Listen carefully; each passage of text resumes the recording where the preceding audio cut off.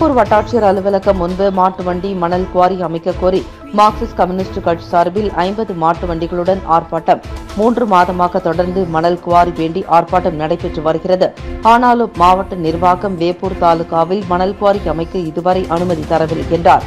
இந்த ஆர்ப்பாட்டத்திற்கு வட்ட செயலாளர் அசோகன் தலைமை தாங்கி கண்டன உரையாற்றினார். இதில் மாவட்ட செயற்குழு உறுப்பினர் திருவரசு, மாட்டுவண்டி தொழிலாளர்கள் சங்க வட்ட தலைவர் இளையராஜா, ரங்கநாதன் உள்ளிட்ட பலர் கலந்து கொண்டனர். பர்மிஷன் தரியா தெரியலையா நீக்க தர முடியாது, டிஎஸ்பி நான் பேசிக்கிறேன்னு சொன்னோம். அப்போ ஒரு காவல்துறை உதவி ஆய்வாளர் இருக்கக்கூடிய பாக்கியராஜர்களுக்கு ஒளிபெருக்கி அனுமதி யார் தருவான்னு கூட தெரியலன்னு சொன்னா, நீ அப்பாவி மக்களை இன்னைக்கு இன்னொன்னு வந்திருக்கு, நீ வேற ஒரு பார்சல் பாயிரன்னு சொல்றாங்க. அதை கன்ஃபார்ம் பண்ணிட்டேன்னா உனக்கு எதிராகத்தான் அடுத்து நாங்க பார்சல் பாயுவோம் சொல்றாங்க. மக்கள் சொல்றாங்க, அவர் அப்படி பாக்குறாருங்க, அந்த பார்வை அவருக்கு இருக்குங்க அப்படின்றாங்க. நீ தான் பக்கத்து ஊரம் சேப்பாக்கத்து பக்கத்து என்ன கூந்தலூரம், அந்த கூந்தலூர் வந்திருக்குன்னு சொன்னாங்க.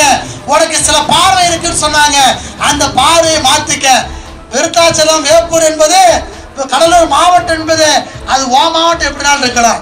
கடலூர் மாவட்டம் என்பது உழைப்பாளி மக்களை பாதுகாக்கிற மாவட்டம்.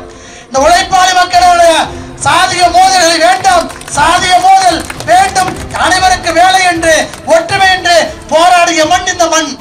இந்த மண்ணில் உன்னுடைய சலசலப்பை வச்சுக்காத, உன்னுடைய அந்த பார்வை இங்க காட்டாத. அது எல்லாத்தையும் நாங்க பார்ப்போம். நீ போட்டிருக்கிறது காக்கி சட்டை நடப்பு வச்சுக்க. எங்களுடைய வரி பணத்தில் போட்டிருக்கிற, எங்க வரி பணத்தை சம்பளம் வாங்குற, அதை நடப்பு வச்சுக்க.